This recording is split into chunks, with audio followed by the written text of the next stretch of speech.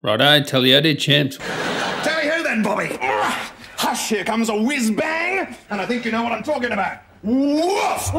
Well, it looks like it's finally happening. Mac going to ARM. And not only going to ARM, using a 12-core beast apparently. This is all according to Minji Ho. Yeah, good old Minji. So what does this mean? Should you wait for the next MacBook? Let's discuss. So I guess if you don't know, pretty much every Mac you get runs on Intel CPUs, and many people would say, oh, I'd love to see some AMDs in those because AMD are killing it with CPUs at the moment, but I digress. When we're talking about ARM processors, I think we're talking about a MacBook. We're not talking about a MacBook Pro or a MacBook Air as far as we can tell, or any of the more powerful Macs. They're probably going to stay on Intel for a while, maybe AMD. But for a MacBook, it might make sense to use an ARM processor. Now, the biggest hurdle to an ARM processor in macOS, and apparently this is going to run macOS, it's not going to be a MacBook running iPadOS, which it could do. They don't have to worry about emulation or anything like that, because iOS and macOS are completely different languages, let's just say. And if you wanted to know why Macs are so expensive, or any like gaming PC or anything like that, it's Intel, Nvidia, and not so much AMD, but AMD would do the same if they're in the lead too. They would increase their prices. But the main cost of a MacBook Pro is Intel. Yes,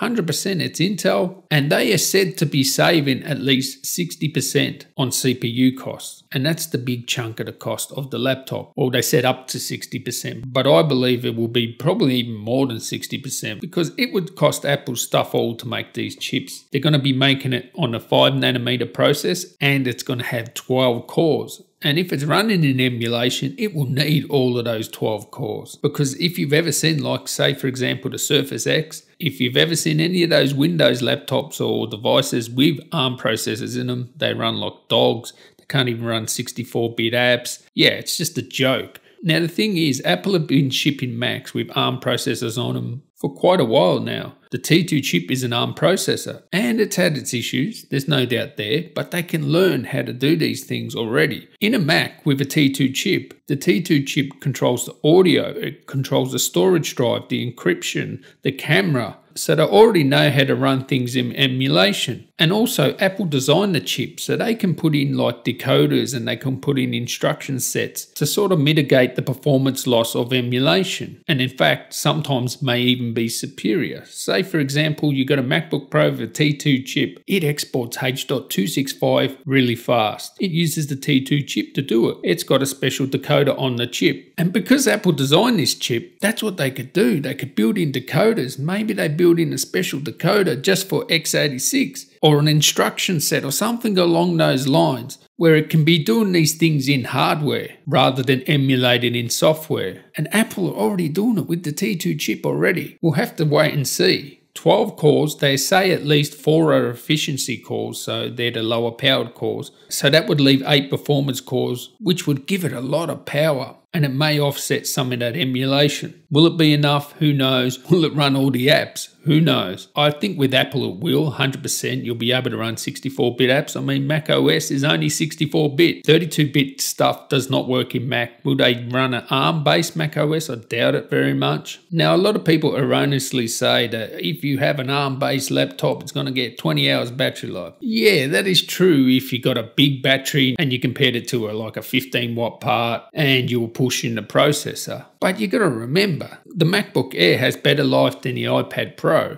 That's not always going to be the case. You're going to get better battery life. And if it's having to work a lot more harder because it's in emulation, you've seen the Surface X, it doesn't get good battery life. The Surface Pro 7 gets better battery life. Also, these ARM processors, they have to use more wattage and more power when they're doing heavier tasks. Now, it will probably be fanless, so that's one advantage. Ash is going to love that. But I don't expect some massive increase in battery life because if it's a MacBook, I think they're just going to make it really super thin and light and probably have a smaller battery. And I don't expect it to have much more battery life than, say, an iPad or a MacBook Air. Although the new Apple, they don't mind putting in a bigger battery these days. So maybe they can get that super battery life, and that's like a reason why you would want to buy it. In all other ways, why would you want to buy it? It's got to have something to make you want to buy it. So it's either got to be super thin and light MacBook, battery life all day, or why would you buy it? Just to save Apple some money? Like, who cares? You don't care if Apple are saving money on it. Yes, it makes sense to Apple. But for me personally, I'd rather stick with x86 and I'd rather stick with macOS without emulation. There are rumors of Logic and Final Cut Pro coming to ARM or like iPad. So that means all Apple's first party apps that can easily make it work on macOS. It'll probably be more efficient running an ARM app rather than an x86 app. Actually, that'll be very interesting to see which one's going to be more impacted by performance because it's not running in its sort of native execution. So for me personally, I wouldn't touch one of these MacBooks with an ARM processor unless it has like killer battery life and the performance isn't munted too much. And one thing's for sure, once it's in macOS, we're going to be able to see with all the tools how it really performs, like especially when it comes to pegging all those cores really hard for a long time. We're really going to see how these ARM processors hold up. Can they actually maintain a high clock for a very long time, hours at a time? Do they have to really clock down? Well, we'll have to wait and see. Can't wait to actually find out. So anyway, catch you in the next one.